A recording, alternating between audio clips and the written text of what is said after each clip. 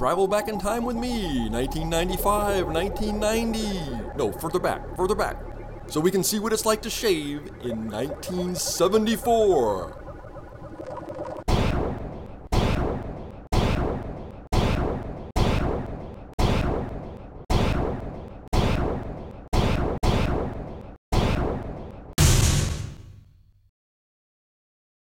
The 1970s, a time when America was fascinated by the 1890s.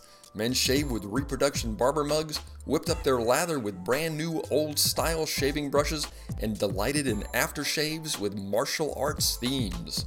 Our razor for the day will be a vintage 1974 Gillette Super Adjustable 109, also known as a Black Beauty. The Super Adjustable is a safety razor with a black resin-coated aluminum handle that uses a double-edged blade with an adjustment collar for setting the aggressiveness of the razor and a super cool mechanical screw-open top to insert and remove blades. Speaking of blades, we'll be using a period-correct Gillette Super Stainless, fresh out of its old, less-than-fresh metal case. You just seat the blade, twist the base of the razor, and your razor is ready to shave. Being the 1970s, there were all manner of old-timey reproduction shaving gear being sold, including these Barbershop brushes with boar hair bristles.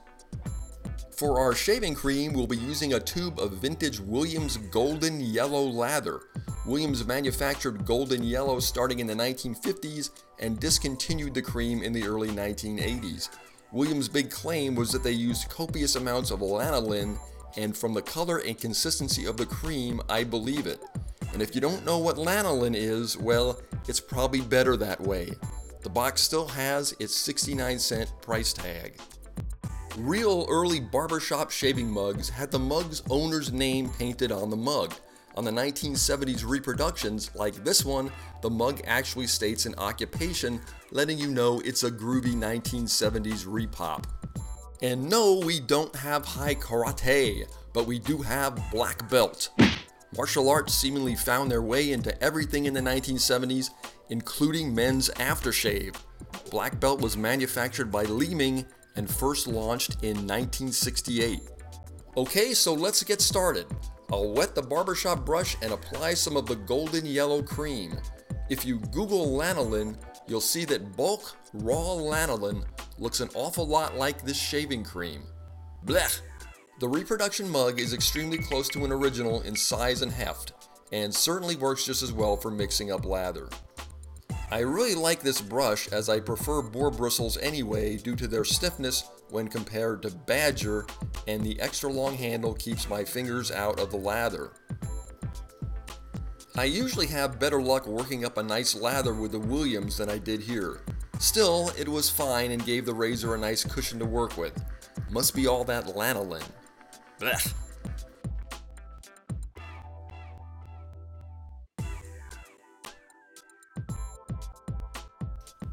What can I say about the Gillette Super Adjustable? These Gillette double-edged razors were popular for decades and for good reason. They're well designed, indestructible, and great shavers. This 109 has a slightly longer than normal handle, which improves the balance a bit and gives extra area for ensuring good grip.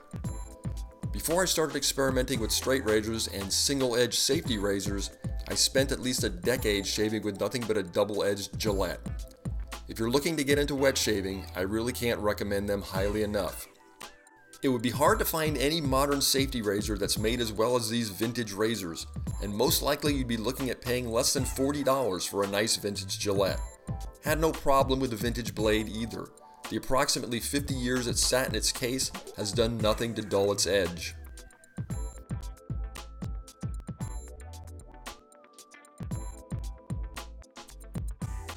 Time to rinse off and prepare for the crowning 1970s glory, the Black Belt. It smells a lot like bay rum with some citrus overtones.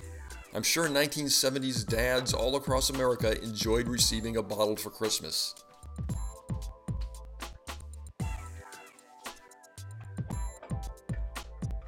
Hey, I hope you've enjoyed this little trip back through shaving history, and as always, happy shaving!